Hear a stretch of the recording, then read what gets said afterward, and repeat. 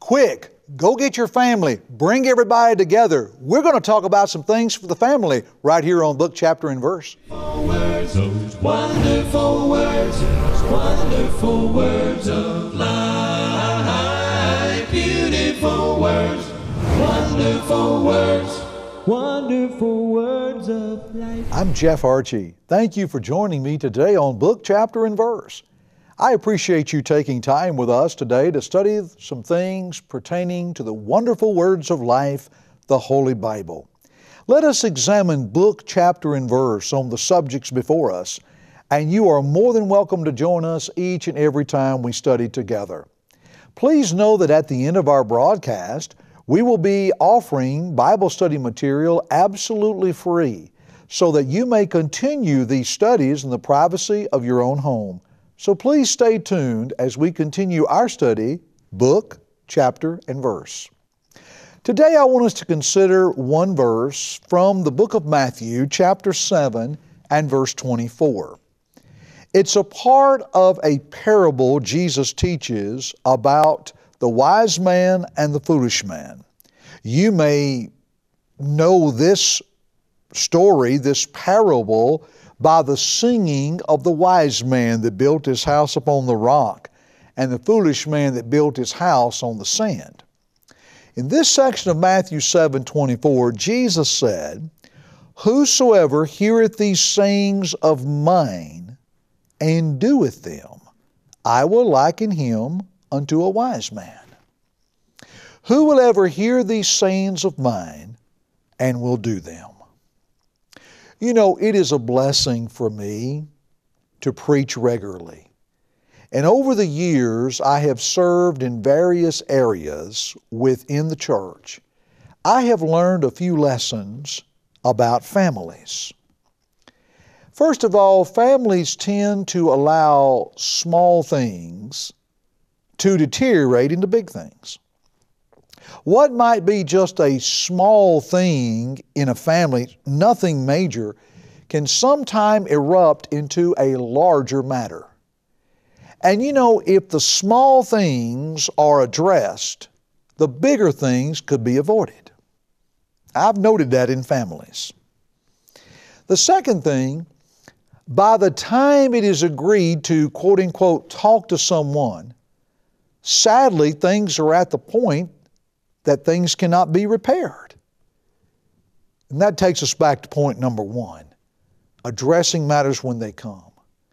Sometimes I've seen individuals get to a point that when they want or need to talk to someone, sometimes things are beyond repair, and that's tragic. I would say this, I've learned this too within the church, with families. Third thing, if you see a brother or a sister in Christ struggling with a home life, move quickly, inquire carefully, pray fervently, and seek assistance. I like to put it this way. If we are proactive instead of reactive, it will help us and others to remain active. That's true. If we are proactive instead of reactive, it will help us and others to remain active. Here's the fourth thing I've learned about families through my years in preaching. Busy children and teenagers create the family schedule, and too many times God is not booked within it.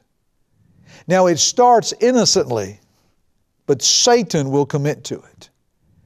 Children and teenagers will want to get involved in every sport, every activity, every event, to where parents are running them every which way. Or if I've had parents tell me, children make our schedules, but we can get so busy and God gets pushed out. Don't be deceived. Satan will take advantage of it. Here's another thing I've learned in working with families. On the other hand, there are not many things that are more sad than children that want to go to Bible school and church, and mamas and daddies fail to follow up. children that would love to go, children that love Bible class, children that enjoy it, and mamas and daddies will not commit to getting their children to Bible school or church. I've learned that too. Here's another thing I've learned about families. Forsaking the assembly together, families not attending worship, is a seed that is sown toward reaping an unfaithful family. If the entire family stays away from church, and I've learned this in my preaching and ministering, if they stay away and fail to go, it is sowing seeds toward an unfaithful family.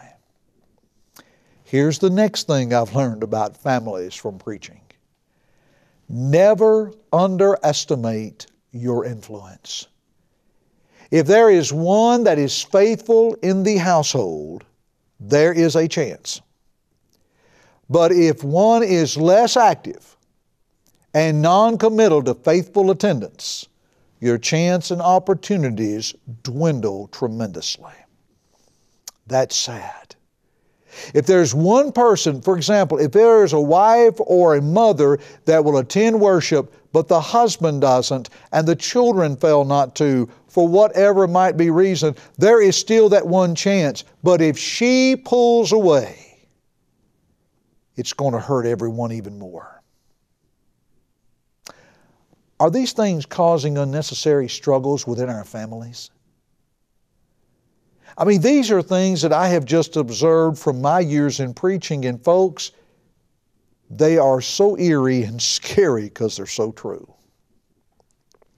You know, some time back I was reading some material concerning 30+ years of research dealing with 24,000 families, and the survey was designed to ask, what makes families strong?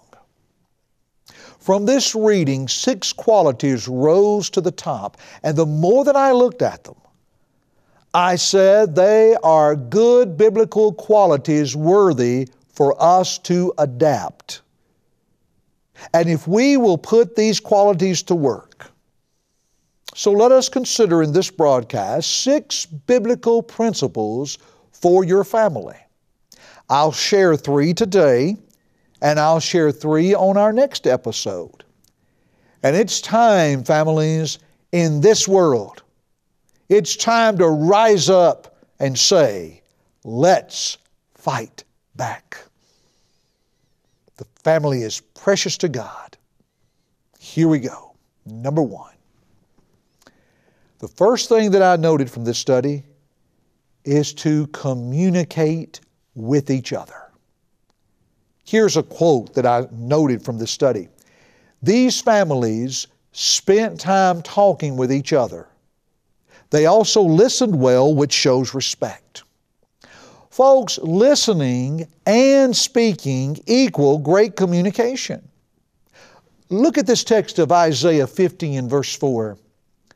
The Lord God hath given me the tongue of the learned, that I should know how to speak a word in season to him that is weary. He wakeneth morning by morning. He wakeneth my ear to hear as the learned. You see, listening, speaking, hearing, all in communication. Listen to 1 Samuel chapter 3, 9 and 10 of the conversation of Eli to Samuel. Therefore Eli said to Samuel, Go lie down, and it shall be, if he call thee, that thou shalt say, Speak, Lord, for thy servant heareth. So Samuel went and lay down in his place, and the Lord came and stood and called as at other times, Samuel, Samuel. Then Samuel answered, Speak, for thy servant heareth. Notice the exhortation and command of James in James 1:19. Wherefore, my beloved brethren, let every man be swift to hear, slow to speak. You know, that one I need to really work on. Swift to hear, slow to speak. 2 ears, 1 mouth. And adjust accordingly, as they say. So learning and speaking is a tremendous way to communicate. Learning or listening. Here's number 2. Not only listen, but loving and speaking. Interest in listening to others reflects a healthy sense of self. Listen to the words of Jesus in Matthew 22:37 through 39. Jesus said unto him, Thou shalt love the Lord thy God with all thy heart and with all thy soul and with all thy mind. This is the first and great commandment. And the second is like unto it, Thou shalt love thy neighbor as thyself. Now Galatians 5:14, For all the law is fulfilled in one word, even in this, Thou shalt love thy neighbor as thyself. So listening and loving helps in communication. That's awesome. Communication is vitally important if we listen to the one that we love. There are the occasions that my beloved bride, my wife, will talk to me, and I've tried to grow in putting the paper aside or the iPhone and turning to her and looking at her because I love her and I want to listen.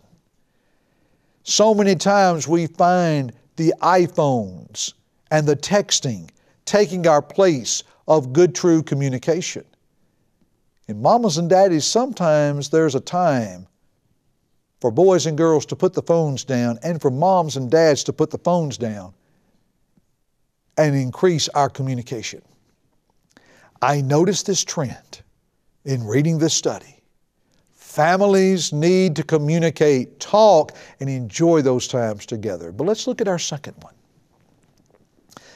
Not only should we communicate, but number 2, complementary to each other. Enhance the communication by complimenting. Again, this study of the 24,000 strong families, look at this. Family members gave one another compliments and sincere demonstrations of approval. They tried to make others feel appreciated and good about themselves. You know, I was reading of another study that expressed how men crave affection, but not necessarily intimacy, and the study showed actually more than women. You know, men love feeling special and noticed by their wives. And that's even true for the whole family. A simple compliment, saying something very nice, saying something gracious. I love you, you mean a lot to me. That's a great job in complimenting and encouraging. Listen to Paul in Philippians chapter 2, 2 through 4, and look at this biblical principle based on complimenting. Fulfill ye my joy, that you be like-minded, having the same love, being of one accord, of one mind.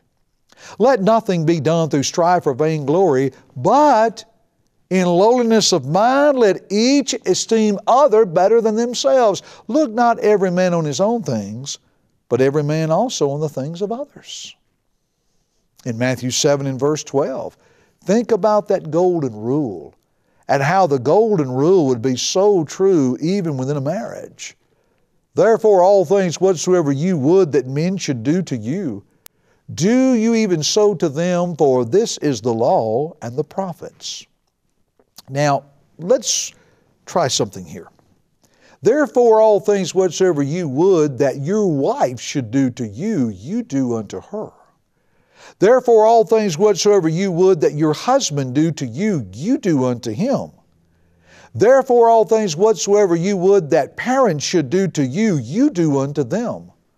Therefore, all things whatsoever you would that children should do to you, you do unto them.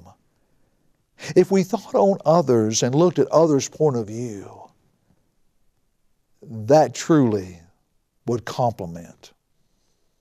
Let's consider a book chapter and verse here of 1 Peter chapter 3, verses 8 and 9. I would refer in this area of complimenting that we practice Peter's principle. Finally, be ye all of one mind, having compassion one of another, love as brethren, be pitiful, be courteous, not rendering evil for evil or railing for railing, but contrariwise blessing, knowing that you are thereunto called, that you should inherit a blessing. Now, looking at this, when we're of one mind, that's mean we're thinking together. When we're compassionate, we're responding together. When we love unconditionally, we're loving together. When we have pity, we're understanding together. When we're courteous, we're expressing together. And when we don't seek to get even, we're forgiving together. Practice Peter's principle in thinking, responding, loving, understanding, expressing, and forgiving. You know, that right there would be another broadcast down the road, so you never know. That's why you should tune in each week. Let's look at this third principle for families. Commitment to each other. There's communication, there's compliment, but there's a commitment.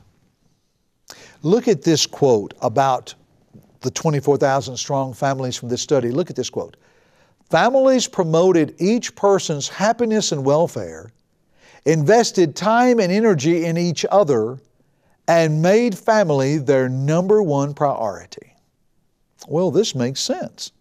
For communication and compliments were the norm, so this part right here makes very good sense. And as we think along those lines, how important it is. I would submit to you there's a priority of family because of a priority of Christ. For example, in the marriage, we understand that man and woman are to be one, so there's a oneness. In Matthew 19:5, how man and woman are to be one flesh. There's a oneness and there's a priority in that family. There's a commitment, we're going to make this work. Remember, everybody is laboring and working together for the best. There's a victorious attitude. In 1 Corinthians 15:57 and 58, thanks be to God which giveth us the victory through our Lord Jesus Christ. Therefore, my beloved brethren, be ye steadfast, unmovable, always abounding in the work of the Lord, for as much as you know your labor is not in vain in the Lord. Going back to Proverbs 29:18, where there is no vision, the people perish, but he that keepeth the law, happy is he. Meaning that vision, that sight is to be bathed by the love or the law of God that we follow. Now you put all that together, that's where a family needs that strong, solid commitment.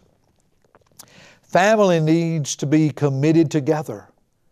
That with that commitment, and you know, with Christ as the first priority, as we're taught in Matthew 6:33, to seek ye first the kingdom of God and His righteousness, and all these things will be added unto you. With Christ the first priority, everything else falls right in place. He is the no when we need it and the yes to keep us going. I think of it this way. It's just like a hub in a wheel. If Christ is the hub in the center of our wheel, everything else turns perfectly. And so when we think about the idea of communicate, compliment, and commitment, when we put all these things together, how important it is to see that these are great biblical principles that will help our families. Let's try this. Beginning today, let's just improve our communication just a little. Let's start complimenting one another more. And let's commit to our family and say, hey, let's work on a little bit and let's make this happen. Try this. You've gathered together this evening and you're listening to this broadcast together. What would be wrong if you took other evenings and just sat down and took the Bible and studied together? What if we were to just take just a few moments to just open the Bible, to put aside any type of a distraction or anything that might be, and just take a few moments? And somebody said, well, I wouldn't know where to begin. Well, try this. What if you just say simply opened to the Psalms of the Old Testament and take a look at Psalm 1 and verse 1, and maybe look over and ask one of your children to simply read that psalm.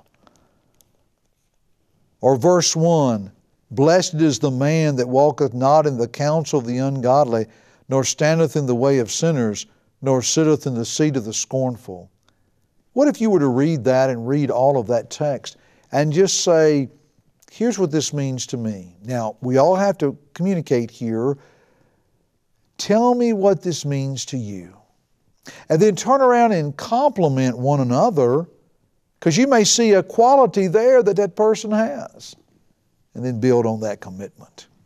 Put aside the cell phones, the iPhones, all the other mass media that we have. And let's put Christ as the first priority in our families. Let's communicate, compliment, and commit. And if Christ is our first priority, then there will be communication, there will be a compliment, and there will be a commitment. Here is a plea that I would make to you today. With that first priority, maybe it is time that we involve God more in our lives. And you know, when we learn about His church that we read of in the New Testament, and we learn how one is obedient to the gospel of Christ, then we're mindful of how beautiful it is that we can obey the gospel of Jesus Christ. Imagine if every family was obedient to the gospel of Christ, put Christ first in their lives, and built on that with every decision they would make. Divorce rates would plummet. Children and trouble would be far from them. There wouldn't be a drug problem. There wouldn't be an alcohol problem. There wouldn't be a morality problem. People would cease living together out of marriage. People would understand God's plan. And if every member of the family would commit to God's plan, imagine how greater those families would be. Beloved friend, I've seen it. And I've seen when families pull away from God, it causes a spiritual dysfunction that shouldn't be. That's why if every member of the family, and I'm not speaking of our smaller ones that don't understand, but those of us that do, will be obedient to the gospel of Christ by believing it with all of our heart, repenting of our sins, and confessing Christ as the Son of God and being buried with Him in the waters of baptism for the remission of sins. Added to the church we read of in the New Testament and raised to walk in newness of life, a life that is new, and we all work together. And we communicate godly things, and we compliment one another, urging each other to heaven, and we keep a commitment that little Johnny, little Susie, mom and dad know their commitment is not to cause one another trouble or strife, but to be a family of God. I hope you'll make that decision this day for your families. I truly do. Because, on the other hand, families that I have seen that keep the Lord as that hub in their will have life turned for them that is of help, that is of courage, and that is of strength. Your family can have that.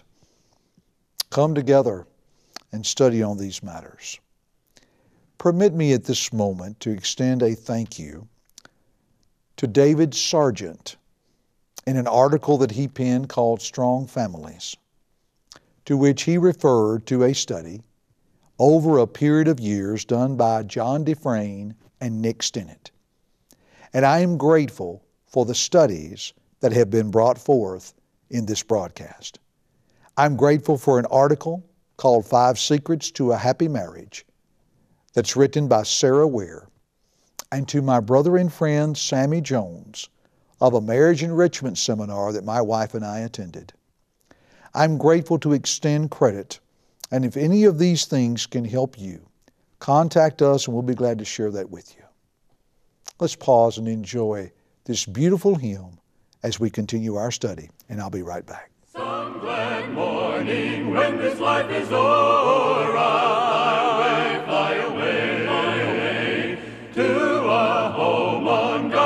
celestial shore. I'll fly away, fly away. I'll fly away, oh glory. I'll fly away in the morning. When I die, hallelujah, by and by. I'll fly away. When the shadows of this life have grown, I'll fly away, like a bird from prison bars that's flown. I'll fly away. I'll fly away, oh glory. I'll fly away in the morning. When I die, hallelujah, by and by.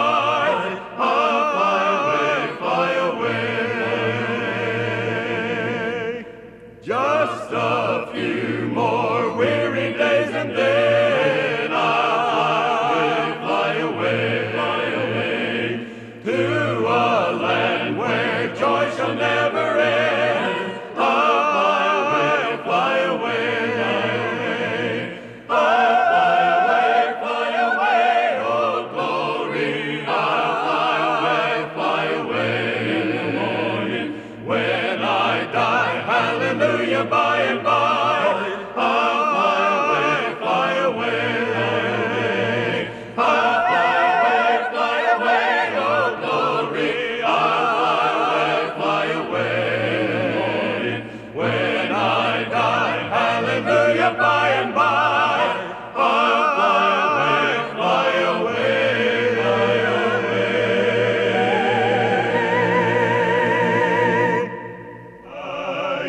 The clouds be rolled back as a scroll.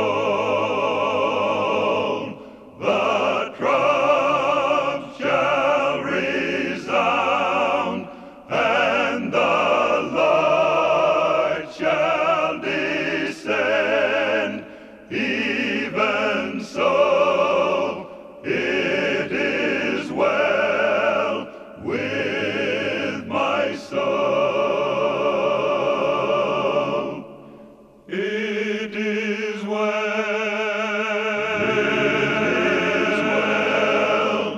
with my soul.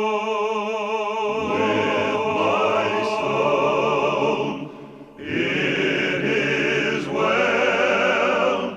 It is well with my soul.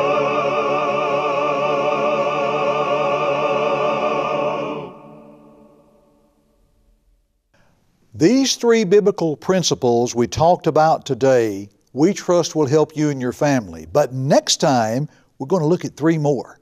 See you then on Book, Chapter, and Verse. Words, those wonderful words, wonderful words of life. Beautiful words, wonderful words, wonderful words of life.